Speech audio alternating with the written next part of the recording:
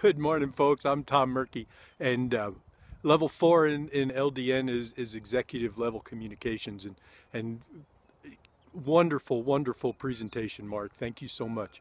I learned a lot, and as an executive communicator, I must do a few things each time I communicate with my 1099s. I have some amazing folks that do things that I do not have the skills to do, nor the want, need, or desire to do. So I give those folks praise. I let them know each time I communicate with them how grateful I am for them and their services.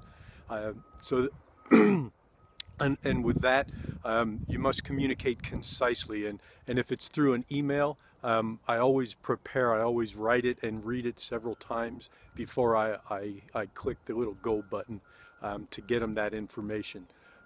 So those things are huge. You want to be concise with your communication as well and let them know, you know, guys communicate different than ladies do. So you want to be sure if you have a lady that's one of your 1099s that you speak in their language that they are able to understand. So those are my three takeaways.